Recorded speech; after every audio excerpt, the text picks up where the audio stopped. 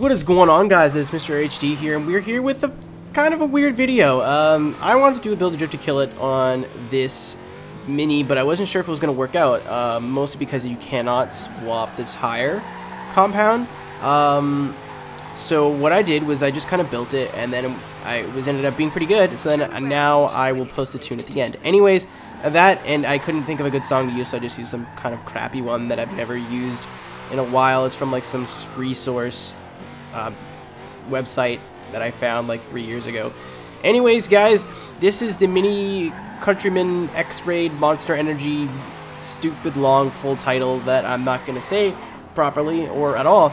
And this is included, and this is actually Storm Island itself, of like the one tarmac road on the whole island. And this is one of the 5 or 6, it's one of the new cars that came with the pack. Forza themselves were grateful enough, or not grateful, but were kind enough to send me a copy of Storm Island itself with the download stuff. They said, hey man, if you don't mind, make some videos on it. I was like, oh yeah, for sure. So I'm definitely going to be streaming this, but I wanted to do like a more formal post-commentary video. Basically, I wanted to do the Robbie Gordon truck first, but I decided to do this one because it was like the one of the two cars that I could have done. It was this and the Ford. And for whatever reason, I thought I could probably put normal tires on this, so I'm assuming they're dirt tires. So that aside, it's got the 6.2 liter LT1 V8 in it. It's making 920 horsepower twin turbo. It is rear wheel drive swap because I'm a man, and that's what men do. And this thing drifts hilariously well. I was expecting it to be awful, basically just because of what it's tuned for, the tires it has, the center of gravity, the wheelbase. Everything in my mind was against this car from being good. It's good on both the dirt and on the tarmac. You saw the tarmac is what I'm basically focused on. I'm not a very big off-road guy. So I was a little disappointed when this DLC came out, but like they won me over almost immediately with how cool it looked.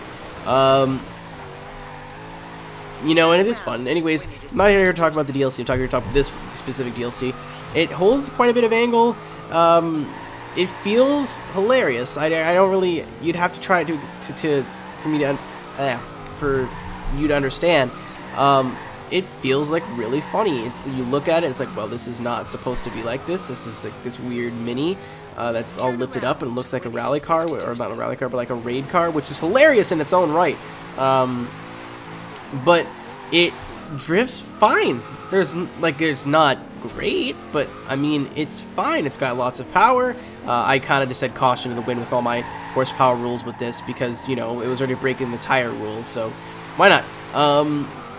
It drifts. It's got lots of power. It holds angle. It's steady. It transitions well. It transfers weight well. I really can't say that I have any complaints. Maybe it's because I'm not being strict enough, but like, I mean, I really don't have anything negative to say other than the fact that it's kind of hideous looking. But I mean, I never liked the Countrymans. That's just kind of my thing.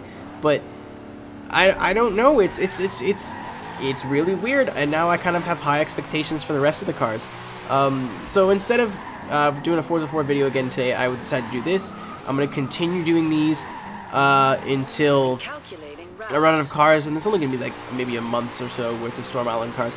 But thank you guys very much for watching. I'd love for you to leave in the comments what you want me to do next, and I'll see you next time. Take care, and I hope you have a very swell and happy holiday week.